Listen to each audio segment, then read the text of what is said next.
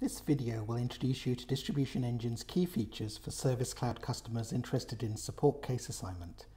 We'll run through some use cases and show you how to navigate around the tool. Distribution Engine is a native Salesforce application used for the automated assignment of cases or other objects amongst teams of people, balancing workload, availability, skills and other criteria in order to effectively match work to people. Distribution Engine is designed around teams, and these usually reflect the teams in your own organization.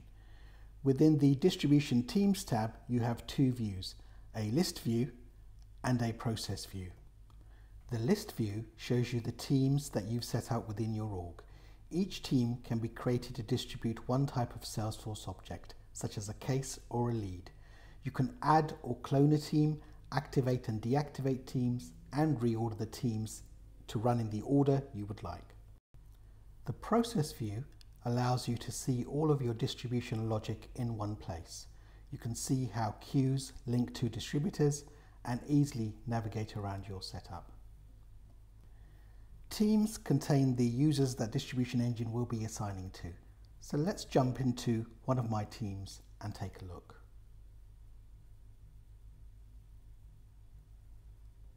My EMEA service team is set up to distribute cases, but it works in the same way for any other Salesforce object. The side menu here allows you to easily navigate through various options, including setup of distributors, weighting and caps, and setting distribution hours, amongst other things. The Home tab at the top provides a team summary where you can view your team members and check their availability, as well as see an overview of the distributors you've got set up. Here, under Team Members, you can see who is part of the team, and these are my Salesforce users that I've added to the team and who we'll be assigning cases to. We can check their status and we can toggle them on and off if needed. Below, we have our distributors. And these are the rules that determine how cases are going to be assigned to the team. A few things to mention about the distributors. As you can see, you can have multiple distributors within a team and they run from top to bottom. So here it's going to run my priority 1 cases distributor first, followed by my priority 2 cases, and finish with my priority 3 cases distributor. These can also be reordered if needed by selecting the reordered distributors option on the top right and dragging and dropping. Let's head into the detail of the priority 1 cases distributor and I'll show you what that looks like. We have the name of the distributor at the top. Below that, we can choose our distribution method. So this is how the cases are going to be shared out. If you're just interested in fairness, you can use round robin, or load balancing if you want to manage people's workloads. If you're looking to resolve duplicates, we do have sticky. Or if you want to assign based on ownership, say for example to ensure cases that are reopened go to the original owner, dedicated agent or account manager, you can use the related owner option. It's also worth mentioning that with round robin and load balancing, there are additional options to allow you to balance workload by the number of cases or by the total value or complexity of those cases. For example, by assigning a different case complexity value to denote the effort required. Next up, we've got the source. Typically, cases will be sitting in a queue, and in this example, assigned from the case queue. You can also assign from a designated Salesforce user or assign based on a certain status value in a pick list. For example, it lets you assign cases when they change to a certain status value, for example new to assigned. And then we have the field-based filter. So this lets you select which cases our distributor is allocating, and in my example it's only sending out high priority cases. Here you can also start to build up your criteria. So you can add a row which filters, for example, by case type, where I can select, let's say, feature request, Filter logic can also be used where I can change the default AND condition to an OR if I so wish. The next section is team member filter, and you can use this if you want to be selective about who you want the cases to go to. So you can either choose the agents you want to be given cases, or you can use tags.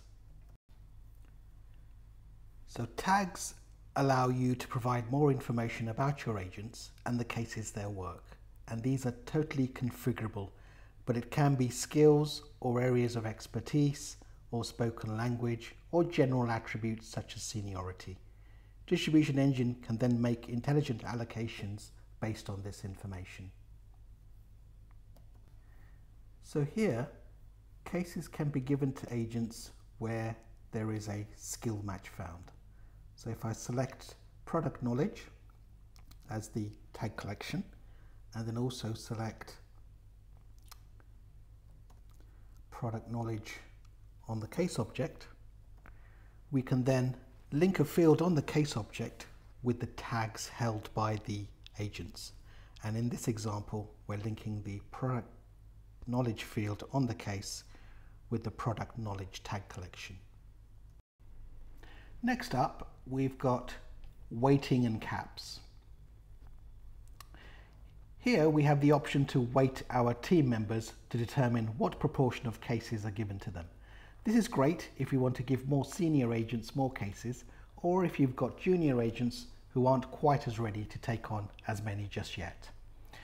We could say Clint here is a senior agent, so let's dial him up to 2 cases for everyone that everybody else is getting. Peter, who's recently joined, will dial him down to half as many.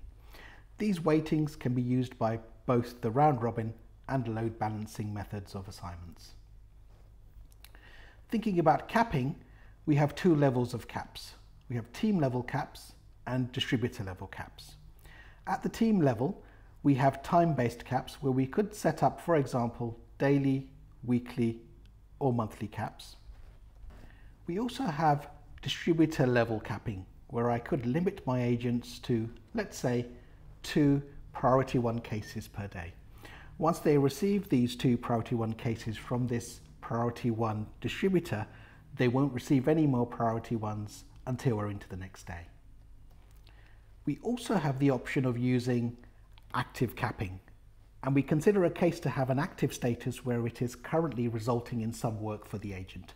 So for example, a case with the status of working is probably active, and we can also cap based on the number of active cases they're currently assigned to.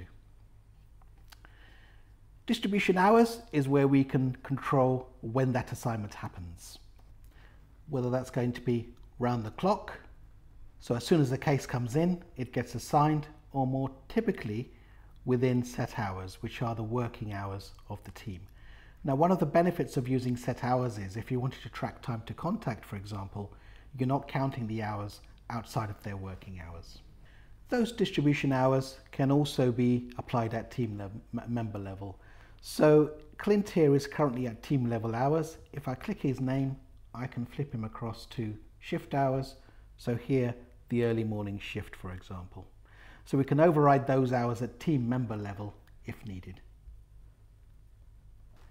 Having mentioned time to contact previously, we have a couple of areas of tracking that I'd like to mention. So tracking comes in 2 parts, action tracking and SLAs. Firstly, what we call action tracking. This enables you to track from the time of assignment to the point when, in this case, the case status changes to working. Now that case status may be changed manually by the agent, or we could listen out for Salesforce events. So in this case, I'm listening out for call or email type events. So if an event is created against the case, then Distribution Engine will automatically update the record to working and calculate how long that took. On the other side of tracking, we have SLAs, and these are basically alerts which help to track key targets in terms of time to contact. I have one set up here which says if after 30 minutes from the time of assignment the status is still equal to new, then the agent hasn't followed up in time, and the default action here would be to send out an email notification stating that they've just missed the SLA and they need to take some action. Where they haven't picked up the case in time, we can take this a step further by pulling the case back into the queue and getting it assigned to another agent, and I'll show you how to do that next.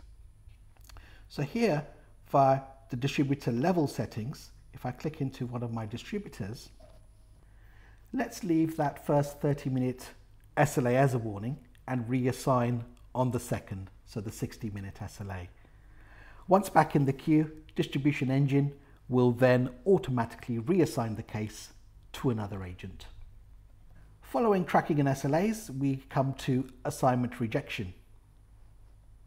Here we can enable rejection at the team level or at the distributor level. So let's say a case arrives and for whatever reason it's not workable or it's not been allocated to the best agent.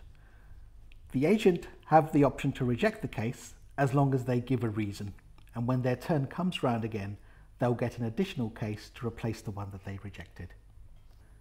Under post assignment, we can optionally select a pick list field to change a status or perhaps trigger a workflow or some other process. You can also decide if you want email notifications from each distributor here as well. There are a couple of other things that I'd like to mention. Firstly, distribution out of office. So this is where the managers or the agents themselves, if you choose to give them access, can enter out of office entries such as PTO or sick leave. Put in a start date and an end date, and distribution will then take them out of the assignment between those dates. If you'd like a glimpse of your team's performance, you can check out the analytics. So everything in Distribution Engine is logged, and you can see it visualized at distributor level or at team member level. Additionally, you can create your own dashboards, including distribution volumes, breakdown by agent or distributor, and time to action, so you can keep an eye on whether critical SLAs or targets are being hit. Thanks for watching, and if you'd like any more information on the topics I've covered here or how to set things up, please have a look around our knowledge base or get in touch if you have any further questions.